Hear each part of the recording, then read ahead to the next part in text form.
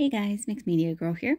In this video, I'm doing a hairdryer acrylic pour with Mixed Media Girl pouring paints on an 18 by 24 inch canvas.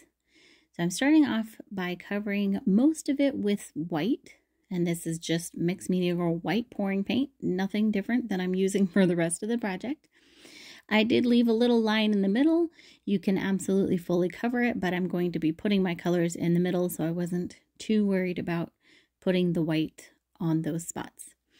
And for this, I use a Remington hairdryer, just a normal hairdryer, and I use it on high air and on 0 heat, so it's on cool. So I'm using some very light, kind of delicate colors. I've got pearl white, lilac, some metallic mixed berry, some powder blue, and a little bit of cosmic teal there. I'm going for something definitely pretty light. I don't want a lot of color. I want actually a lot of negative space on this.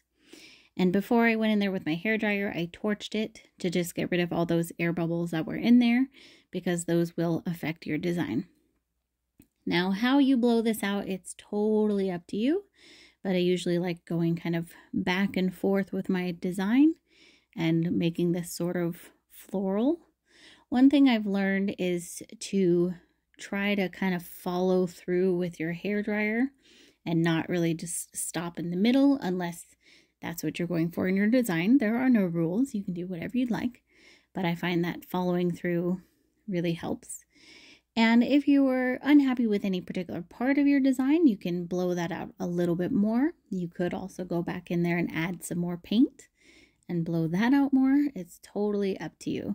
So there was a couple spots that I wanted to just adjust slightly with my hairdryer here and blow out a little more.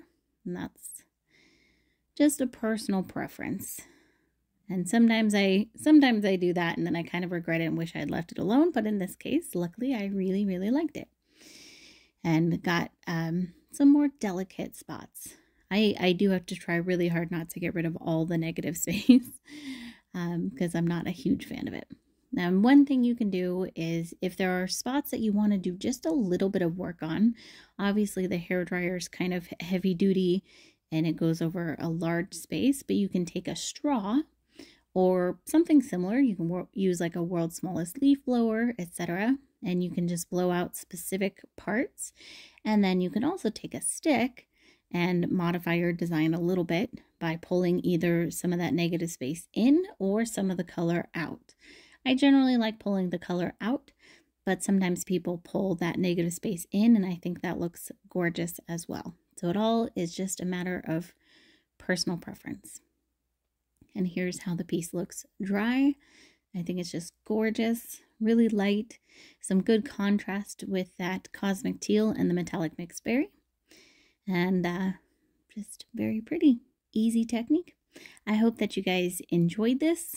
Thank you so much for watching. Let me know what you think down in the comments, and I will see you all next time.